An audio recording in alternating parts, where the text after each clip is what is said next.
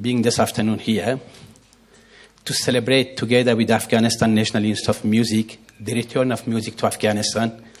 And it's a wonderful opportunity for our young musicians to share the stage today with the wonderful musician from Switzerland. And that also clearly shows how much music can easily bring people, civilization, and cultures together. Thank you very much for being such a wonderful friends and partners.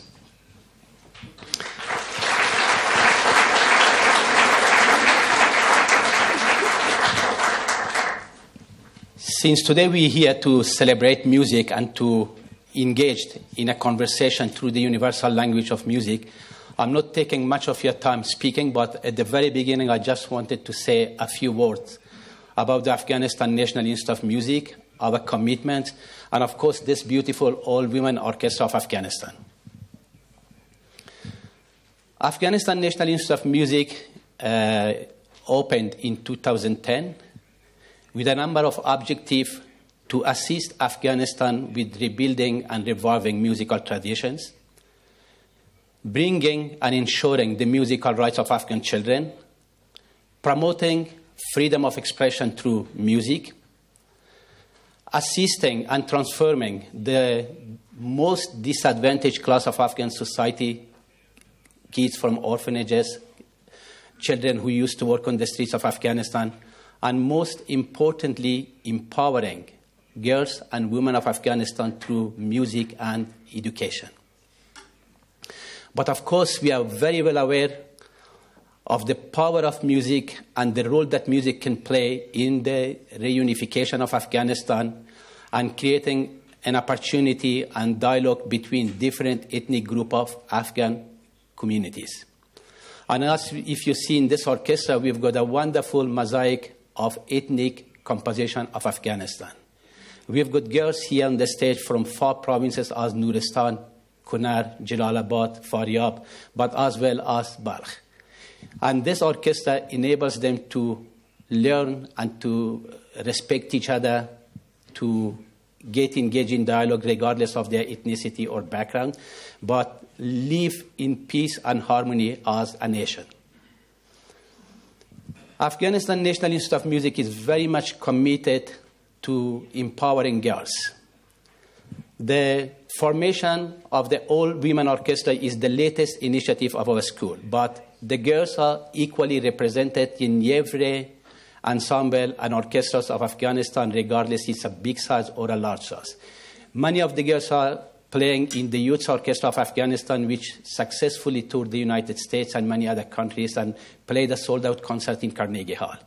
And today, this is the first public performances of this courageous and brave girls here in this wonderful venue. And I would like to also thank you, the host today, for giving us this opportunity to play with you.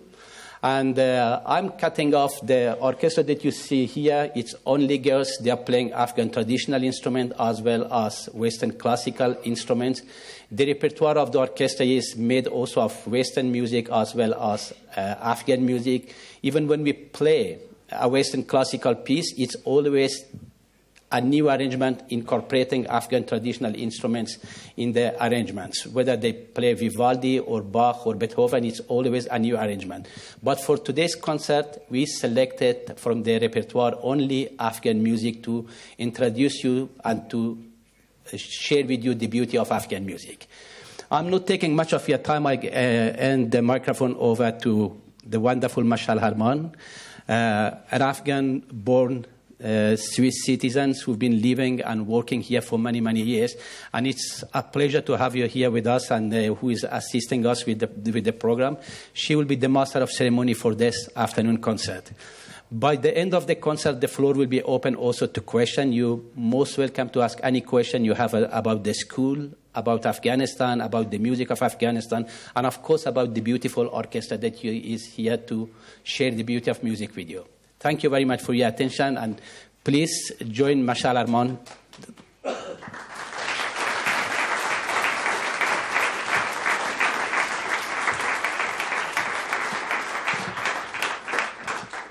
Good afternoon. Thank you, Dr. Sarmast. I would like to say a few words about today's event.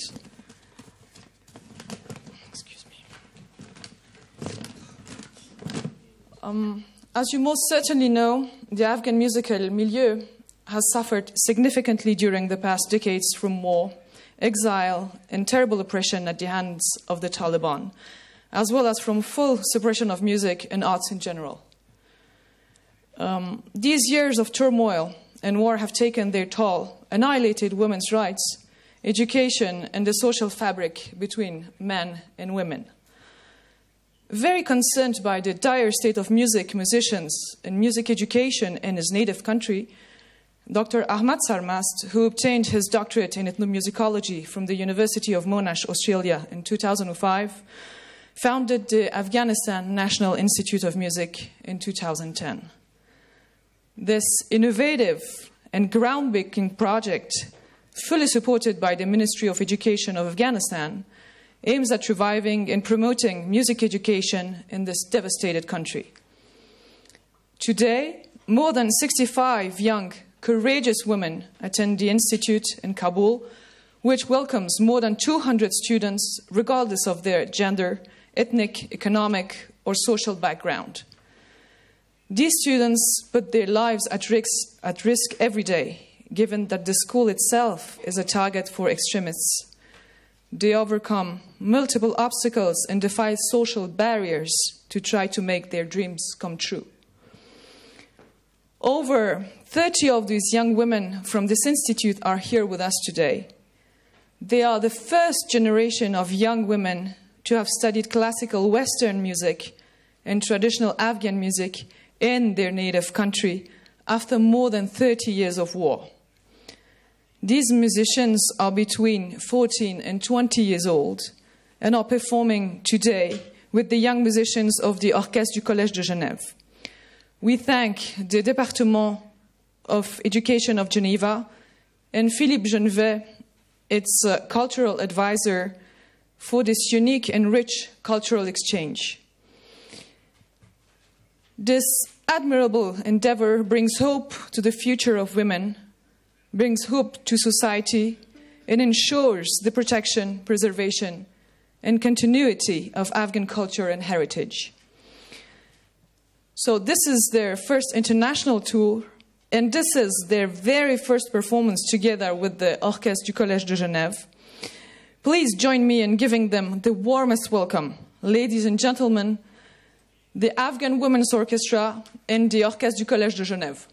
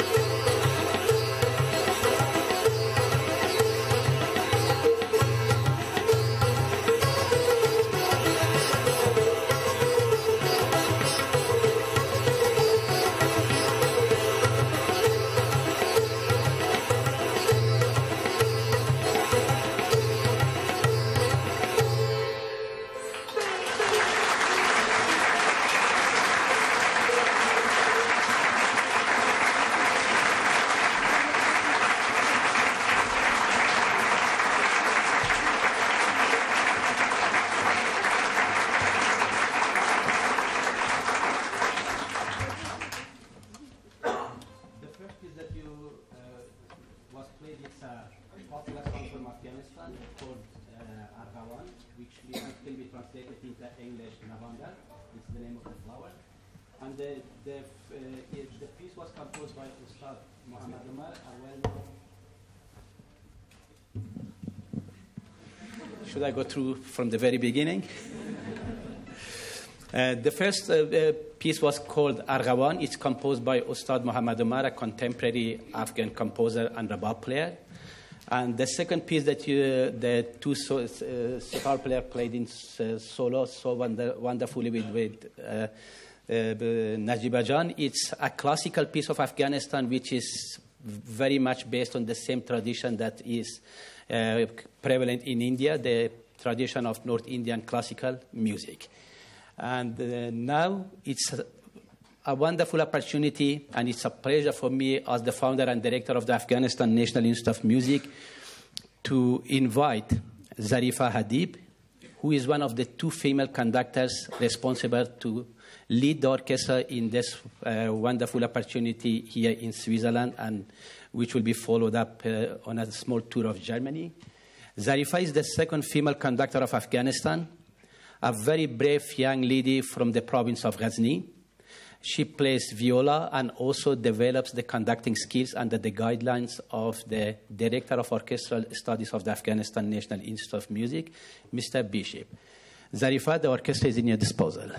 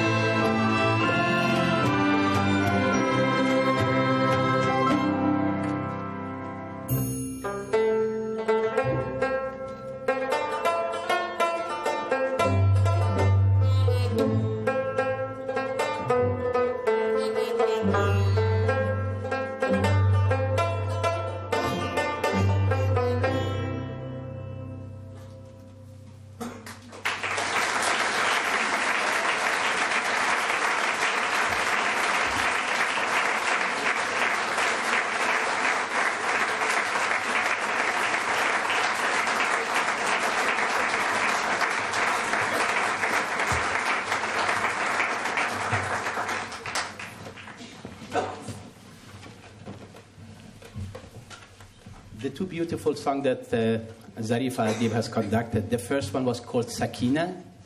Sakina is a female name. It's a love song performed by the orchestra.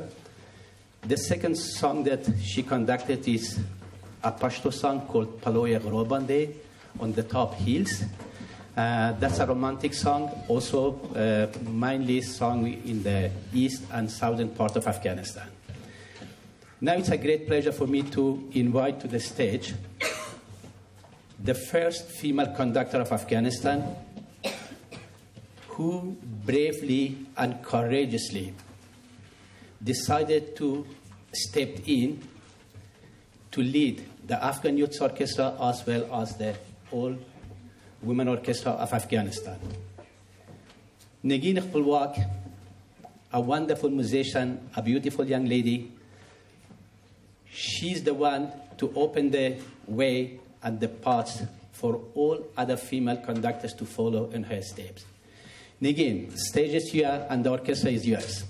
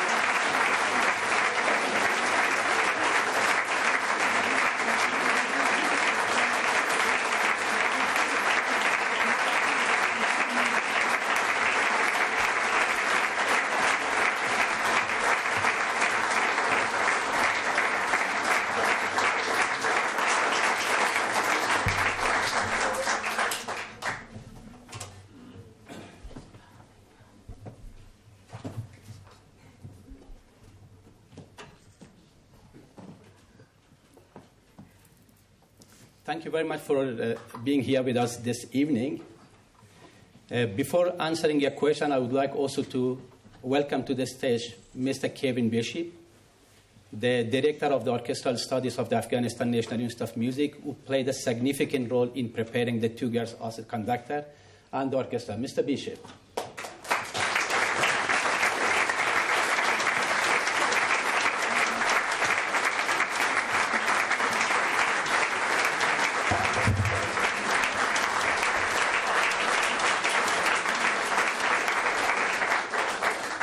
Given this opportunity, I also would like to express our deepest gratitude to the World Economic Forum for enabling these girls to come here and to share the beauty of Afghan music with you. Without the total support of the World Economic Forum, that performance could not take place. Thank you very much, Nico, for putting so much energy with your team into this wonderful project. Thank you.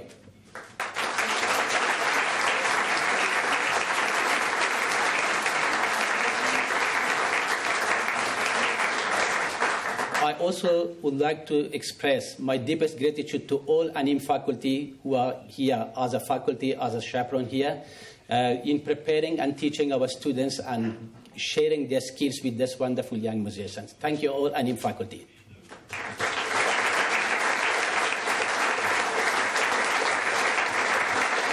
Once again, I would like to thank our partner, the beautiful and wonderful musician from the College of Music from Geneva, for joining us and sharing their skill with our musicians.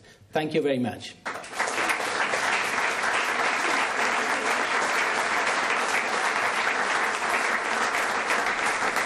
We've got just a few more minutes to pass to the floor, and if you have any question, we are all here to answer your question. But we've got only 5 to 7 minutes left in our disposals.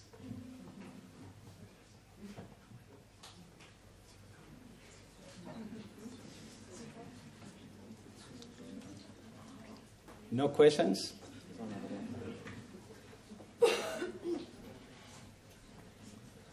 Hi, I'm Zarifa. I'm from Malaysia. So congratulations on doing this, and thank you for your courage to take the music of Afghanistan around the world. I'm just wondering, what are your plans in terms of, building more musicians in Afghanistan who are women, and how else you might leverage this global platform that you've been given to, talk about the rights of women and girls? The number of musicians that you are seeing in that stage is just limited number of our students that we are teaching music currently. We've got 30 of them in this stage, but we have got over 200 students, boys and girls, involved in co-education and creating music together in Afghanistan. We also have planned, if the political situation will allow us, and of course the funding will allow us, to open the branches of the Afghanistan National Institute of Music in other provinces of Afghanistan. But though Afghanistan National Institute of Music is not present currently in other provinces, but we have wonderful opportunity that allows us to have the best talents of the country from every corner of Afghanistan, from far distances in our school. In terms of using the similar platform, we are very much open to travel around the world and to take the positive message from Afghanistan through music, through performances, through joint performances, also to get involved in intercultural dialogue with the international community.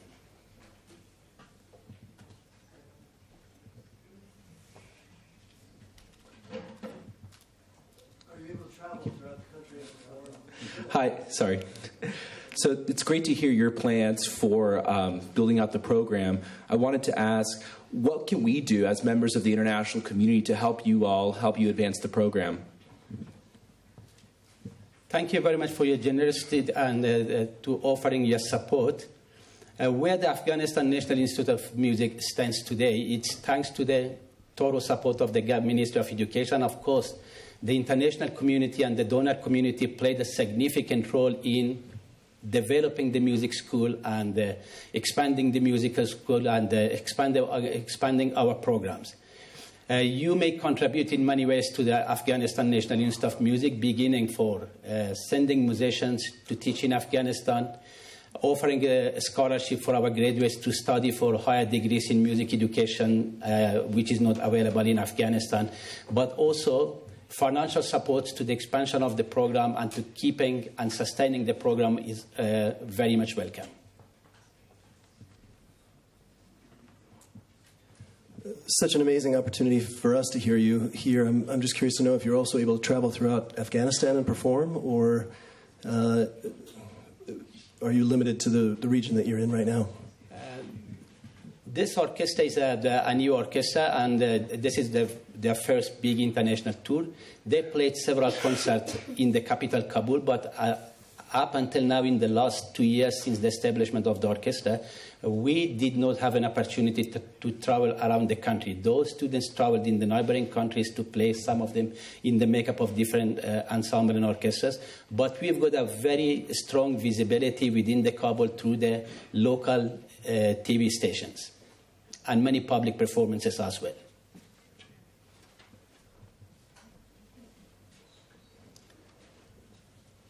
Thank you very much once again for being with us this afternoon. Thank you very much for the very warm receipt of this wonderful, young and courageous musicians. Thank you to all our partners and to people who facilitated to make this tour happen. Thank you for being here this afternoon again.